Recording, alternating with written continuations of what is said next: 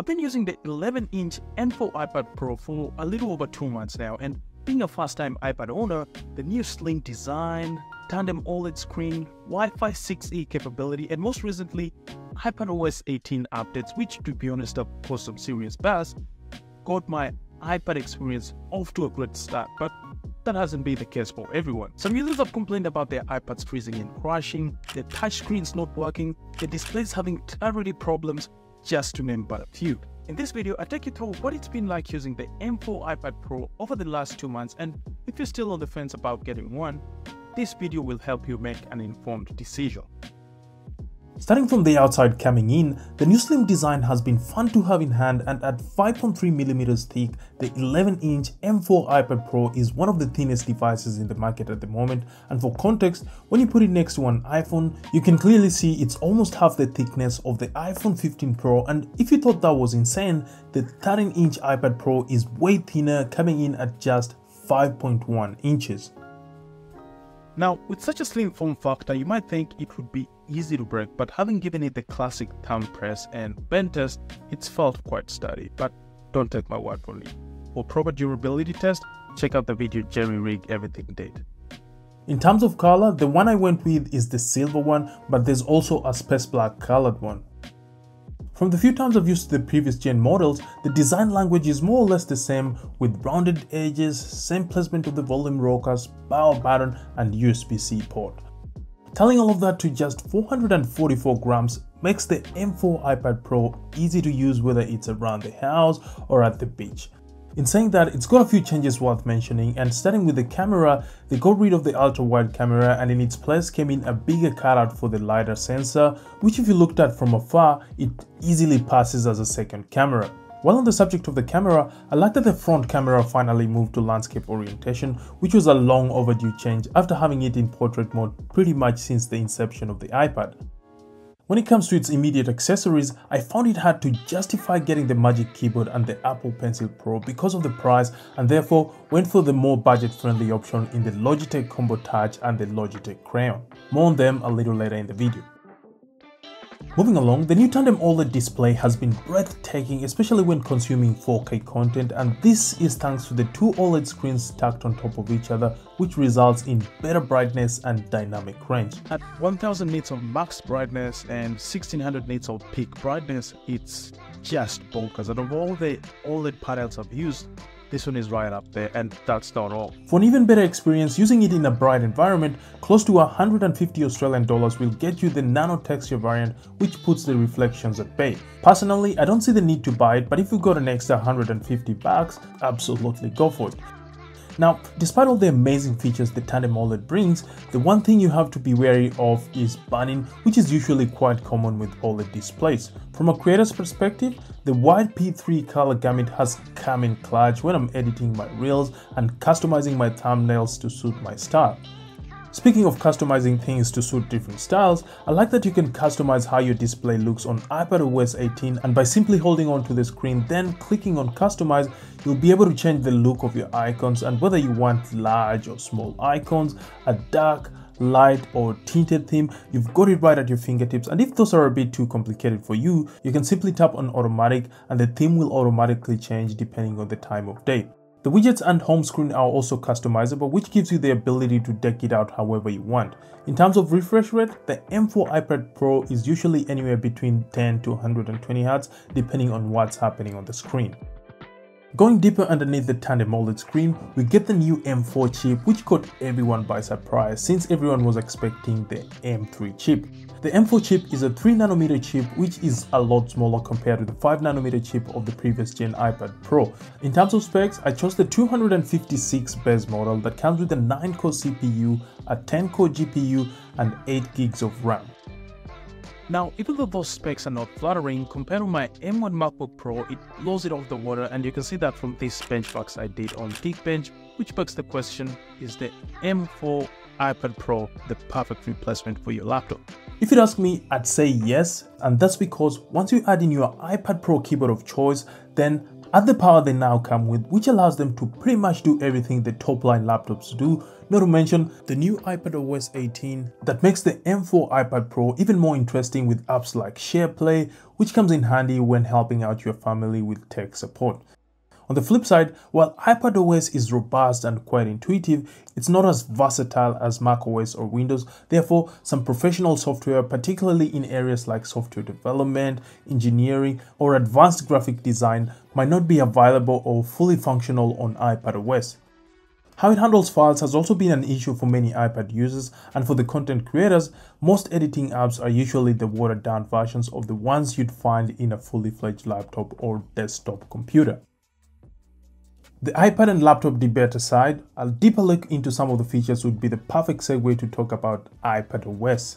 For most people, the crown jewel would definitely be the customization, but since I've already gone through it, we'll dive deeper into SharePlay and tell you what, this will be a game changer for me since I'm the tech support guy for a family, and helping out mom and dad would be a lot simpler. I mean, tapping and drawing on the screen to give them precise direction, and if they still can't get the hang of it, being able to remotely control their devices will be a major determining factor whether they'll still be sticking with the iPhones that got them or going back to the good old brick phones they find a lot easier to use.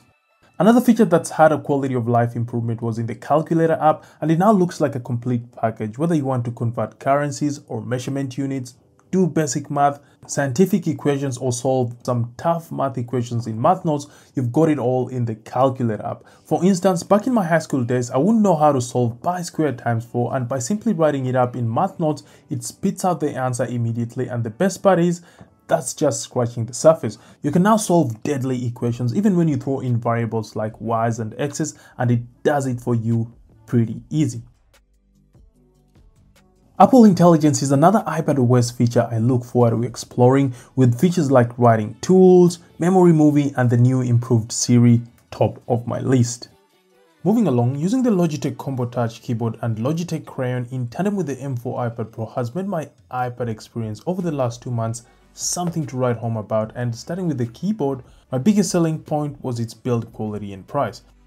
Compared with the Magic Keyboard, I like how the slight lip it has provides some extra cushioning whether it's heading to the floor, screen, or edge first. In terms of features, it comes with plenty, and whether you want to take a screenshot or get into focus mode, the difference between execution and command is just a key press. As for the Logitech Crayon, I'm not an illustrator or graphic designer, so it works just fine, but for those who need all the next-gen features like bringing up the different tool features, rotating the barrel to get a variety of angles on your brush, or the pinch for different tactile sensations, then I'd advise you to get the Apple Pencil Pro. The one gripe I have with the Apple Pencil Pro is, for you to take advantage of those features, you'll have to get the M4 iPad Pro since those features are not supported on the previous gen models. Having talked about one of the gripes of the M4 iPad Pro ecosystem, we might as well take a deeper dive into some of the other reported issues brought up by different users, and starting with touchscreen issues. Some users reported on the Mac Rumors forum they had issues scrolling, closing apps, and selecting things on the screen. So, like I always do, I did some digging to find possible solutions from the thread, and after combing through the comments, restarting the iPad worked the magic for a particular user, but for others, even after returning the faulty one and getting a new one, they kept experiencing the same issue. Now, if you'd ask me, after doing some extensive research on multiple platforms, I couldn't find a conclusive answer, and therefore my biggest guess would be something to do with the software. Another major issue reported by a decent number of people in the Apple community page was freezing and crashing, and after running through the comment section, the closest thing to a solution was this user explaining how they ran benchmarks and hit a little over 11,000 on the multi-score when the usual score for the iPad is around 14,000. Again, if you'd ask me, I wouldn't be able to pinpoint the issue. If anyone at Apple or the chat has an idea, please let us know. That aside, personally, I haven't experienced any issues. If you've encountered any other problems, feel free to let us know in the comments. Moving along, the camera, mic, and speakers have also been fun to use, and I must say, moving the camera from portrait to landscape has made those Zoom meetings and FaceTimes appear normal, as the few times I used the previous gen iPads, the image remained pinned on to the edges. In terms of specs, nothing has changed from the previous gen version, and it's still a 12 megapixel camera with an aperture of 1.8, but the major difference, like mentioned earlier, is the LiDAR scanner, which took the camera slot of the ultra-wide lens. Another addition to the camera setup I've enjoyed over the last 2 months is the True Tone Flash, which has come in clutch when scanning documents or receipts. As for the microphone, the sound quality is good enough, and the few times I've used it for Zoom meetings, it's relayed my audio perfectly. Here's a sound test. This is the sound test of the mic quality of the M4 iPad Pro. Let me know what you guys think. While on the subject of sound, we might as well talk about the speakers and tell you what, for something this slim, the sound quality is quite impressive.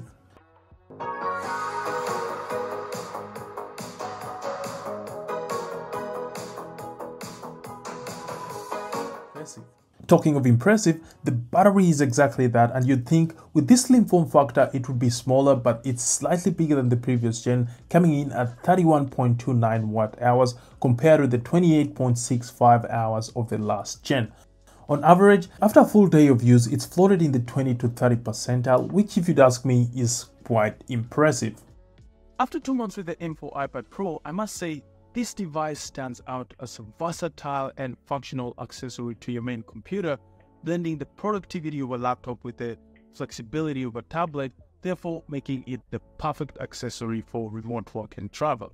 The blazing fast M4 chip will make every task feel effortless, and whether you're typing up documents, browsing the internet, editing photos in Lightroom Classic, or just watching a movie, the experience is silky smooth. As for iPadOS 18, in my opinion, it's breathed a new lease of life to the iPad experience, and with all those new features sitting on an exceptional battery, you'll easily power through a full day of intense use without breaking a sweat.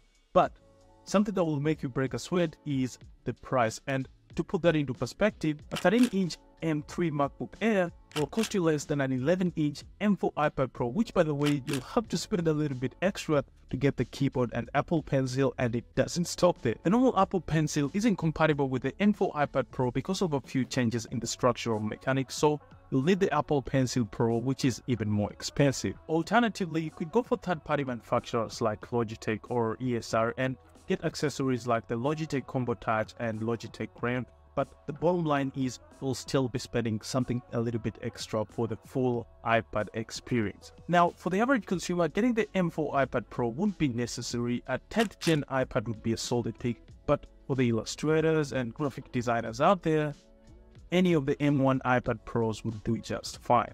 Well, there you have it, peeps. I hope you enjoyed and found this video helpful, and as always, don't forget to like, subscribe, share, and click the notification bell to get notified whenever I post a new video. Check out this video to see the full review of the Logitech Combo Touch. Until then, people of the internet, I'm signing out. See you on the next one.